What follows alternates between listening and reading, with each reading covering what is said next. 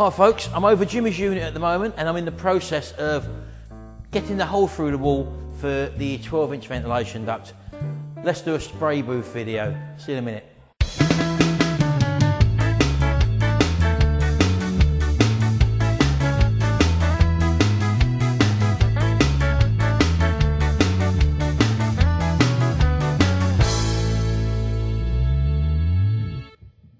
Right, well it's a Saturday afternoon now, so I'm just plodding along here on my own, and I'm in the process of taking these bricks out. As you can see, this is a double skin wall, and apparently you probably can't see it from here, but these bricks, let me show you.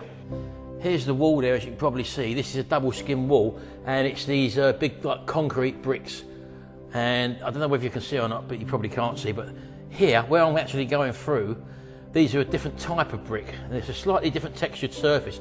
So that basically means there's been a hole here before. So as you can probably see, I've taken 1.5 bricks out here. I need to get a 12-inch hole in here, so I'm going to probably have to come down a little bit further here, and I'll draw that hole on in a second. But as you can probably see, that's the outer wall there, and these are the original bricks surrounding there.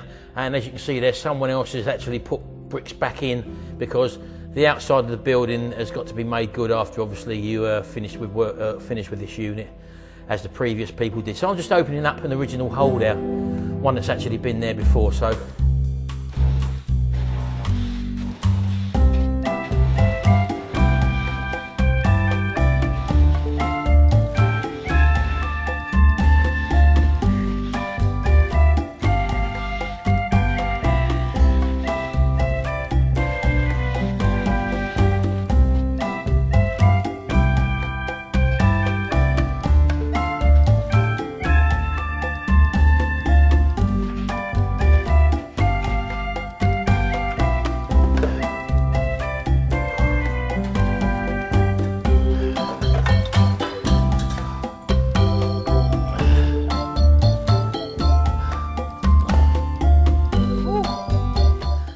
oh, I'm all fogged up. Oh, right, well that wasn't too bad a job, to be honest with you. I'm pleased with the way that's gone out now. Let me just see if that's big enough to get the actual ducting through. I think it is. Just have a quick look.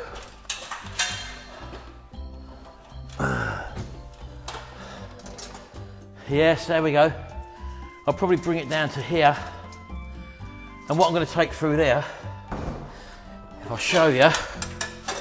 Wait there. There'll be this is 12-inch ducting, by the way, and it's going to be a 90-degree bend coming downwards. Just wants trimming up a little bit. I could go through there, I suppose. There we go. So that'll have to go like that. Once I get it in there, like that. Well, it might kick out like that. It might kick out at a 45-degree angle because I've got a 45 to bring it straight back down again.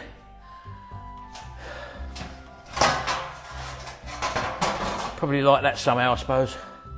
And then the 45 bringing it down there. Because I've got this fan box, which, let me show you. Oh, well, this little baby is, let me show you, let's put this down here for the minute. Fan box here is an explosion proof fan with a 12-inch diameter, and this is basically going to sit halfway up on a platform here. This will go there basically like that. That will be coupled up with this fan. And this box will house a carbon filter which will be cut in to this panel here and be mounted probably there at the moment, I suppose. And the reason why I've done that is because then I can put the actual filter membrane on the inside. All I can do is cut a slot in here if necessary and just drop a carbon filter in there. But in front of that on the face you'll have the actual changeable filter membrane, which we bought a big roll of with a metal grid over it. So that's the one you just go from the inside of the booth and take the grid off and then just change the filter membrane as you use it or as you need it. And this ducting, as you know, will be coupled up to that there with a piece of flexible ducting, the aluminium type. I'll show you that here, when we come to do it. And if this doesn't prove strong enough, because this will be sucking out obviously, because apparently in the UK here, the health and safety guidelines for a spray booth or a spray room, and also they really want you to work on a negative air pressure system. And what a negative air pressure system booth entails is basically you have your extract, which is sucking air out of the room, and that when all the doors are shut, that creates a negative pressure inside the booth compared to the outside pressure. In other words, it sucks in. You might have seen other people's videos on YouTube when they've attached they've made their polythene booths or whatever, and they've put an extract fan on, and when they turn the fan on, it sucks all the plastic in. Well, that's actually working on a negative pressure. And likewise, there's other people on YouTube who have built polythene booths, and they've not used an extract fan, they've used an intake fan. And the intake fan, when they suck air into the booth and just have the panels to the exit open with maybe a filter gauze on it or whatever, and what you'll see then is when they suck air into a booth or push air into a booth, the plastic expands and it sort of blows up. Well, that is a positive air system or positive pressure system. But in the event of health and safety here in the UK, they require or recommend, just guidelines, they require that you have a negative air pressure system. So that's what this is going to be. The main vacuum is going to be on the exhaust fan, and the filtration to outside is going to be done via carbon filters, and also the filter membrane on the inside of the booth. Now, if there's not enough airflow in the booth, and also what we're doing on the opposite side, on the far side of the booth, we're actually having again a similar setup with a grill, but with no fan on it at the moment. And if there's not enough airflow in the booth with just this extract, we've got two options we can take. One is to fit another one of these directly underneath, so that we've got twice the power coming out, or we can put a smaller intake fan on the other side, so it just pushes the air towards the exit, so to speak. And providing that you've got a smaller fan than your extract, you will maintain a negative pressure booth. So that's what it's all about in this case. So this fan here from Powerstar Electricals is an ATEX rated fan, which is an explosion proof fan, and it's something you really need if you're doing this. There's loads of cheaper fans on eBay and around the internet that are not ideal for explosion atmospheres, and this one is. So as you can probably see, it's a big 12-inch number, and it's a pretty strong fan. It's this one's a 240 volt system, and I'm sure if you actually visit the Powerstar website, you can actually see this fan. Now, I think they sell them on eBay and Amazon as well, and it is ATEX rated, so that's what you really need. It may look similar to one of the other ones on YouTube, but this one is explosion proof and ATEX rated. So that's where we're at the moment. I'm just going to try and knock the outer bricks out now. I've got to keep them nice and tidy because we've got to retain them for if and when we ever do leave this unit. You've got to put everything back as it was. So I'm going to knock the outside bricks, and then I'll come back and see you in a minute. Bye for now.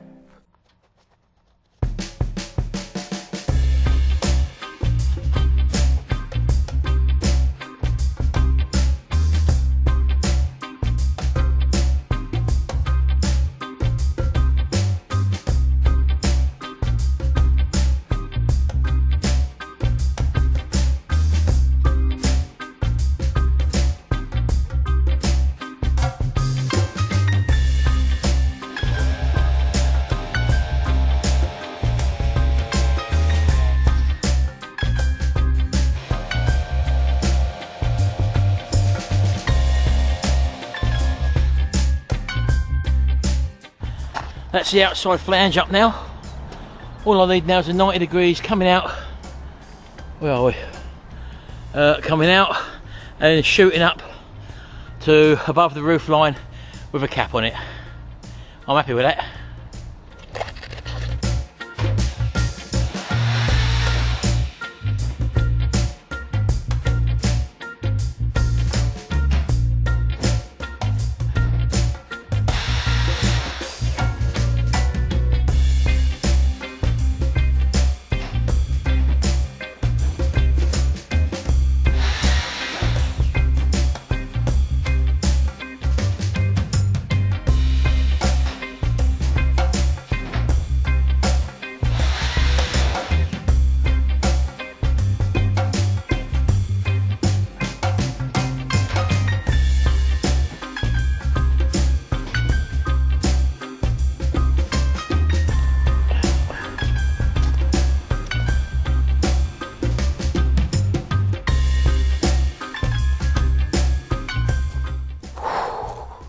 Well, there we go.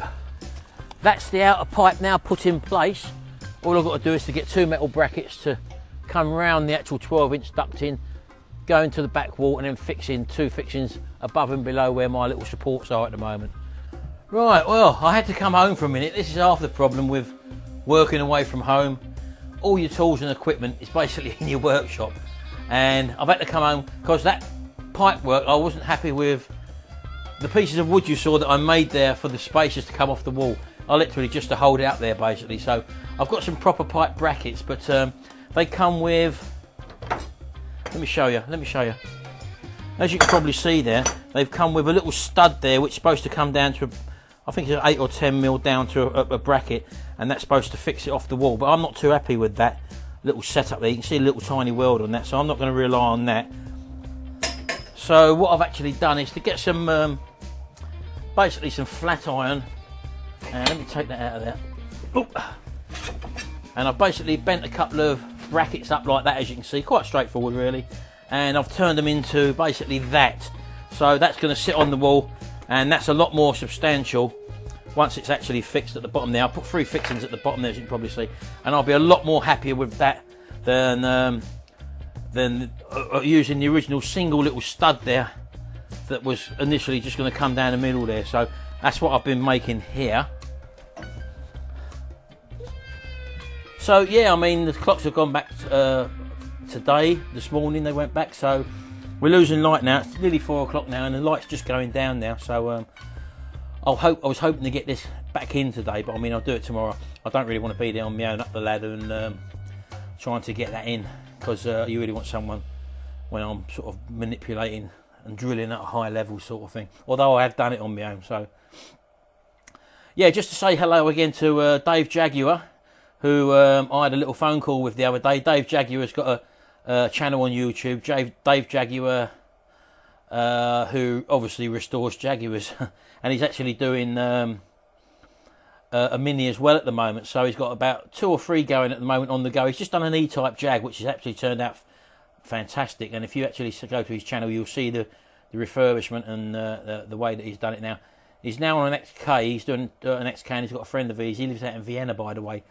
He's born and bred in London. Anyway, we've moved to Australia, and then he's now in Vienna. So he's been about the world, and he does come over here now and again to pick up some parts. And I think he's actually picking up or bringing his engines over to be either refurbished or whatever. So and he's picking up some parts for the XK Jaguars as well. So hello to you, Dave. I understand you had a few issues with your computer with regard to comment section on YouTube, and you couldn't receive comments at all, but I think you got it sorted now. I'm not too sure. I'm sure you told me you got it sorted.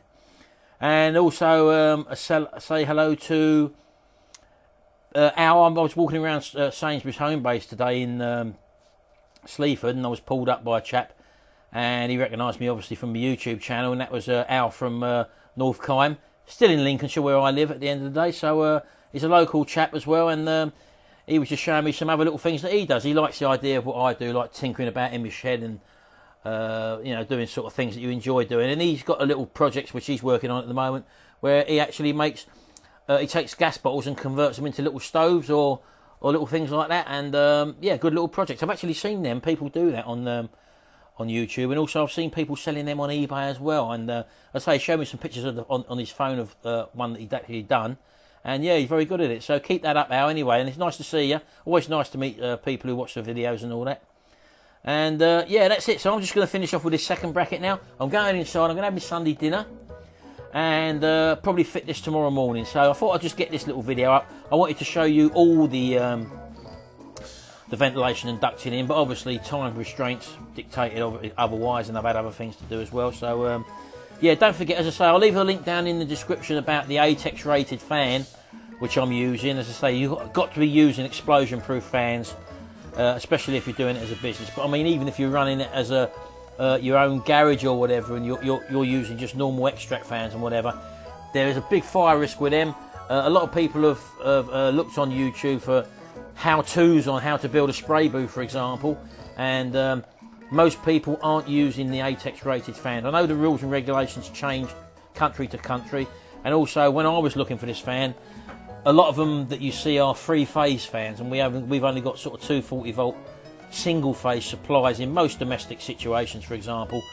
And these ones, which I've, the Powerstar ones, are 240 volts, and they come in a variety of sizes, I think from 8-inch up to 16-inch. And that's a big one on wheels, basically, I think, if you can wheel that about, sort of thing. So I opted for the 12-inch version. Do check out their website. As I say, I'll leave a link in the description as well to the company. And they do also sell them on eBay and also on Amazon as well, I think.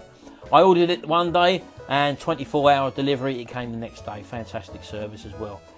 So there you go. That's this little video. You'll see an update on the spray booth coming up this week. Hopefully we get the doors on as well.